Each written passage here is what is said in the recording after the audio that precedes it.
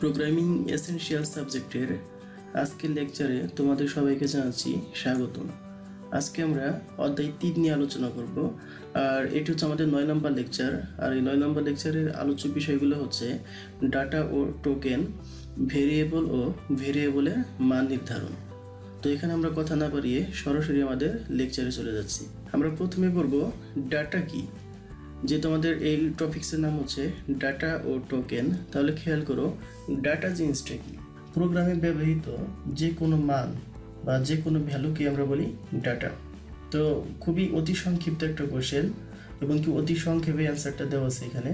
আসলে ডাটা বলতে যে কোনো মানকেই বোঝায়, হতে পারে সেটা ABCD XYZ, তোমার নাম, তোমার রোল নাম্বার, এই প্রত্যেকটা তথ্যকে আমি বলতে পারি ডাটা। তো খেয়াল করো তাহলে প্রোগ্রামে ব্যবহৃত যে কোনো মানকে আমরা কি বলবো? ডাটা বলবো। আর প্রোগ্রামিংয়ে বিভিন্ন প্রকার ডাটা নিয়েই কাজ করা হয়, অর্থাৎ ডাটা ছাড়া কিন্তু আমরা কোনো প্রোগ্রামিং করতে পারি না।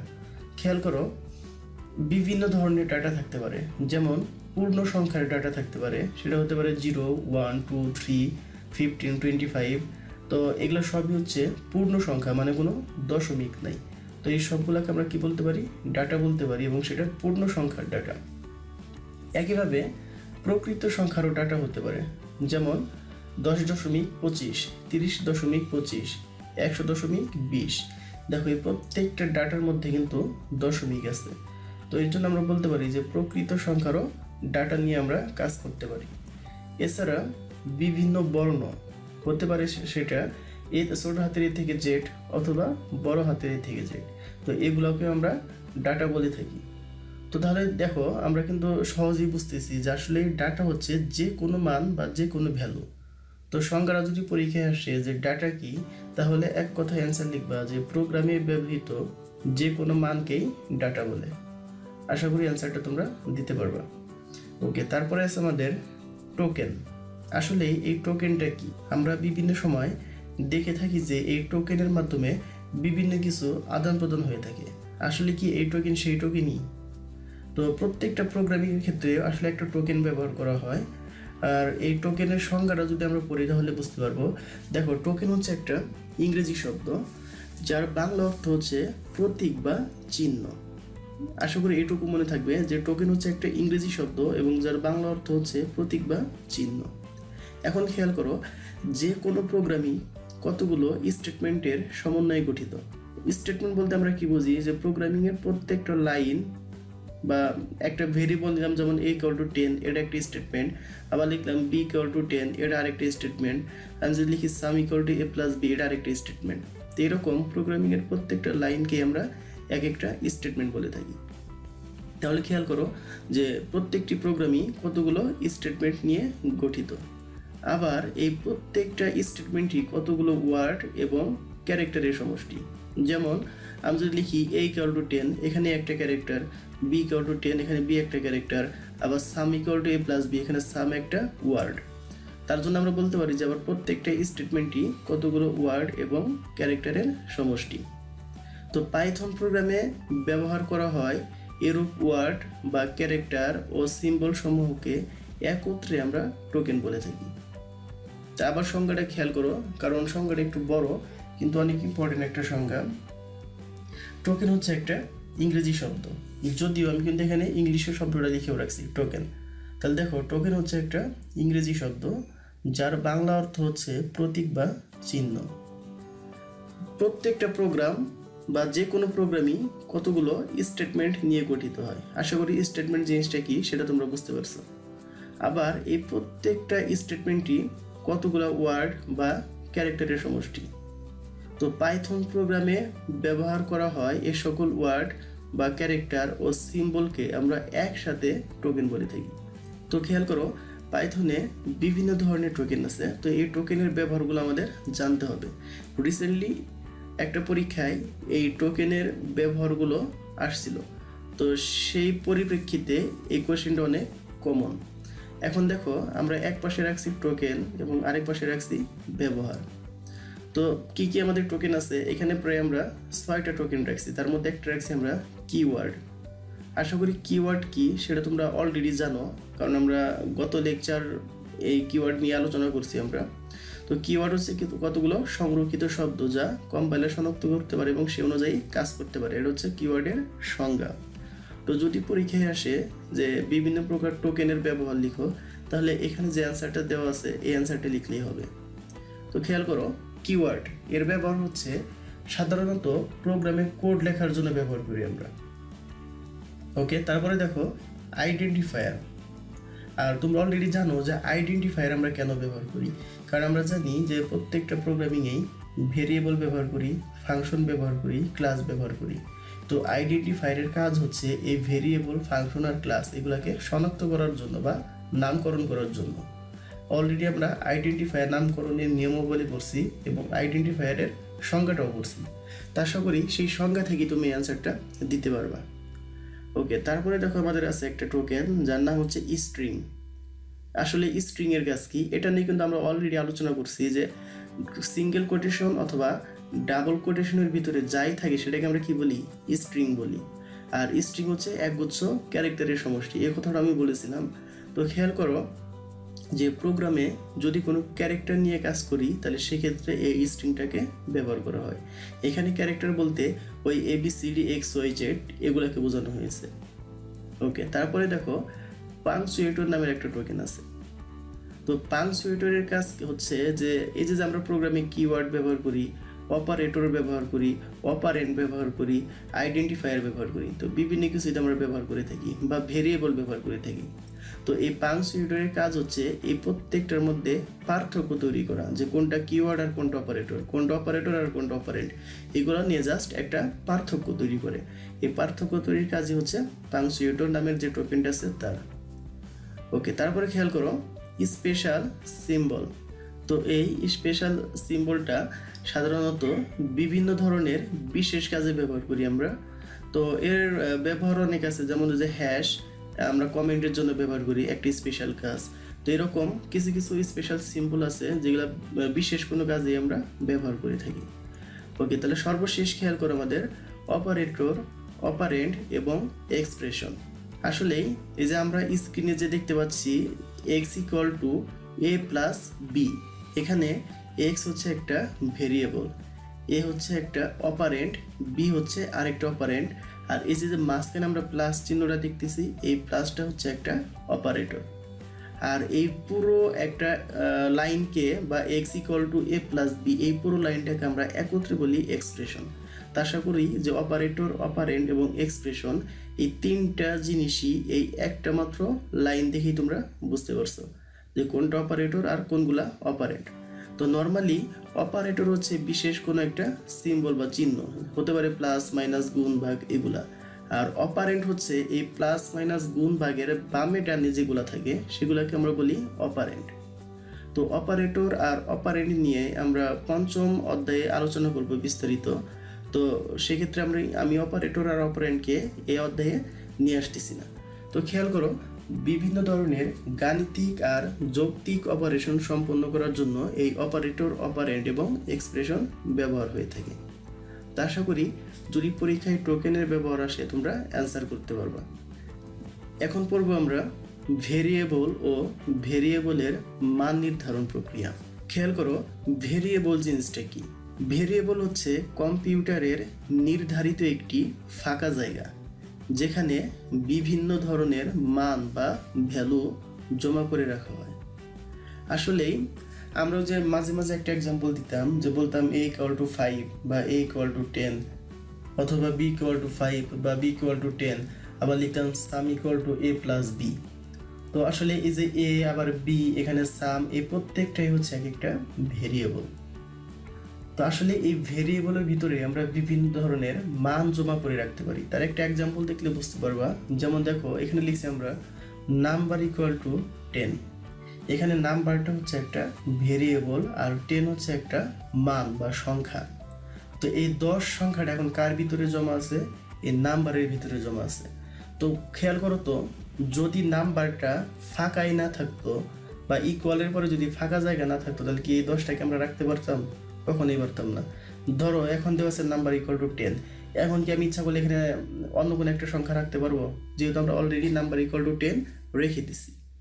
তো এর জন্যই বলা হয় যে ভেরিয়েবল হচ্ছে কম্পিউটারের নির্ধারিত একটা ফাঁকা জায়গা, আর এই ফাঁকা জায়গাতে আমরা বিভিন্ন ধরনের মান বা ভ্যালুকে জমা করে রাখতে পারি। যেমন এই নাম্বারের ভিতরে আমরা এই 10কে জমা করে রাখছি। একইভাবে আরেকটা এক্সাম্পল খেয়াল করো, লিখছি নেম। এই নেম হচ্ছে একটা ভেরিয়েবল যার ভিতরে এই তামিম নামের একজনের নামকে আমরা সংরক্ষণ করে রাখছি। তো আশা করি তোমরা ভেরিয়েবল জিনিসটা বুঝতে পারছো। এখন খেয়াল করো ভেরিয়েবলের মান নির্ধারণ প্রক্রিয়া। আসলে ভেরিয়েবলের মানকে আমরা কিভাবে নির্ধারণ করতে পারি। তো আমরা যদি এই স্লাইডটাকে আবার দেখি, একটু খেয়াল করো যে এই যে একটা ভেরিয়েবল লিখছি আমরা নাম্বার, এবং তারপরে একটা ইকুয়াল দিয়ে আমরা লিখছি কি 10। তো আমরা কিন্তু এই একটা এক্সাম্পল দেখেই বুঝতেছি যে ভেরিয়েবলের মান নির্ধারণ করা হয় এই ইকুয়াল বা সমতা চিহ্নের মাধ্যমে। কারণ এই সমতা চিহ্নের বাম পাশে আছে আমাদের ভেরিয়েবলের নাম, আর এই সমতা চিহ্নের ডান পাশে আছে আমাদের ভেরিয়েবলের মান বা ভ্যালু। তো খেয়াল করো এই একটা এক্সাম্পল দিয়েই আমরা এই ভেরিয়েবলের মান নির্ধারণ প্রক্রিয়াটা পড়ব। দেখো এখানে লেখা আছে যে পাইথনে সমতা চিহ্নের মাধ্যমে ভেরিয়েবলের মান নির্ধারণ করা হয়ে থাকে। সমতা চিহ্নের বাম পাশে থাকে ভেরিয়েবলের নাম এবং সমতা চিহ্নের ডান পাশে থাকে ভেরিয়েবলের মান বা ভ্যালু। তো একটা এক্সাম্পল যদি দেখি তাহলে বুঝতে পারো। দেখো এখানে লিখছি আমরা a = 10। এখানে ভেরিয়েবলকে তোমরা সেটা অলরেডি বুঝে গেছো যে অবশ্যই এখানে ভেরিয়েবল হচ্ছে a, এবং এই 10টা হচ্ছে এই ভেরিয়েবলের একটা মান, বা এই 10টাকে আমরা a এর ভিতরে জমা রাখছি। এখন খেয়াল করো আমি এখানে প্রিন্ট করলাম a কে, তাহলে নর্মালি আমাদের অ্যান্সার দেখাবে কি এখানে 10। এখন দেখো এই উদাহরণ হতে আমরা যে জিনিসটা দেখতেছি যে সমতা চিহ্নের বাম পাশে আছে ভেরিয়েবলের নাম যাকে আমরা এ দ্বারা বুঝিয়েছি, এবং সমতা চিহ্নের ডান পাশে আছে ভেরিয়েবলের মান যাকে আমরা 10 দ্বারা নির্ধারণ করেছি। আশা করি ভেরিয়েবলের মান নির্ধারণ প্রক্রিয়াটা তোমরা বুঝতে পারছো। এখানে মেইন প্রশ্নটাই হচ্ছে যে আমরা ভেরিয়েবলের মানকে কিভাবে ভেরিয়েবলের ভিতরে রাখতে পারি বা রাখি। আশা করি অ্যান্সারটা দিতে পারবা। তো আমি আরেকটু রিপিট করতেছি, খেয়াল করো যে পাইথনে সমতা চিহ্ন বা ইকুয়াল চিহ্নের মাধ্যমে ভেরিয়েবলের মান নির্ধারণ করা হয়ে থাকে। সমতা চিহ্নের বাম পাশে থাকে ভেরিয়েবলের নাম এবং সমতা চিহ্নের ডান পাশে থাকে ভেরিয়েবলের মান। যেমন a = 10, এই 10টা হচ্ছে এই ভেরিয়েবলের একটা মান, আর এই এটা হচ্ছে একটা ভেরিয়েবল। তো এই যে মাঝখানে আমরা একটা সমতা চিহ্ন দিছি ইকুয়াল, তাহলে খেয়াল করো এই ইকুয়ালের বাম পাশে কি আছে ভেরিয়েবল, আর ডান পাশে কি আছে এই ভেরিয়েবলের মান। তাহলে দেখো আমি এখন কাকে প্রিন্ট করছি, এই এটাকে প্রিন্ট করছি। তাহলে এটাকে প্রিন্ট করলে অ্যান্সারে কি দেখাবে, অবশ্যই 10 দেখাবে, কারণ এর ভিতরে কত আছে 10ই তো আছে। তাহলে দেখো যে উপরে উক্ত উদাহরণ হতে দেখা যাচ্ছে যে সমতা চিহ্নের বাম পাশে আছে ভেরিয়েবলের নাম এবং এই সমতা চিহ্নের ডান পাশে আছে ভেরিয়েবলের মান যাকে আমরা 10 দ্বারা বুঝিয়েছি। আশা করি এখন অ্যান্সারটা তোমরা দিতে পারবা। তো এখান থেকে কোশ্চেনটা এভাবে আসতে পারে যে ভেরিয়েবলের মান নির্ধারণ প্রক্রিয়া বর্ণনা করো। একইভাবে আরেকটা অতি সংক্ষিপ্ত কোশ্চেনও দিতে পারে, যেটা আমরা এর আগের স্লাইডে বললাম যে ভেরিয়েবল বলতে কি বোঝায়। অনেক ইম্পর্টেন্ট একটা অতি সংক্ষিপ্ত কোশ্চেন, অনেকবার আসছে পরীক্ষায়। আশা করি ওই কোশ্চেনটাও তোমরা ভালো করে পড়ে ফেলবা। তো এখন পড়বো আমরা ভেরিয়েবলের মান পুনর্নির্ধারণ প্রক্রিয়া। আসলে পুনর্নির্ধারণ মানে কি, যে ভেরিয়েবলের মান একটা নির্ধারণ করা থাকবে, সেই মানটাকে আমরা চেঞ্জ করে বারবার নতুন নতুন মান দিব, কিন্তু ভেরিয়েবলের নাম ওই একটাই থাকবে বা ফিক্সড থাকবে। তো এটাকেই বলি আমরা ভেরিয়েবলের মান পুনর্নির্ধারণ প্রক্রিয়া। তো পরীক্ষায় কোশ্চেনটা এভাবে আসতে পারে যে ভেরিয়েবলের মান পুনর্নির্ধারণ প্রক্রিয়া বর্ণনা করো, অথবা ভেরিয়েবলের মান পুনর্নির্ধারণ প্রক্রিয়া ব্যাখ্যা করো। তো অ্যান্সারটা খেয়াল করো যে পাইথনে কোনো ভেরিয়েবলের মধ্যে একাধিকবার নতুন নতুন মান বা ভ্যালু জমা করা যায়। তার মানে কি, আমরা বুঝতেছি যে ভেরিয়েবল থাকবে আমাদের একটা, বাট ওই একটা ভেরিয়েবলের ভিতরে আমরা মানগুলাকে বিভিন্ন ওয়েতে চেঞ্জ করতে পারি। তো এভাবে কোনো ভেরিয়েবলের মান বারবার নির্ধারণ করার প্রক্রিয়াকে ভেরিয়েবলের মান পুনর্নির্ধারণ বা রিঅ্যাসাইনমেন্ট অফ ভেরিয়েবল বলে।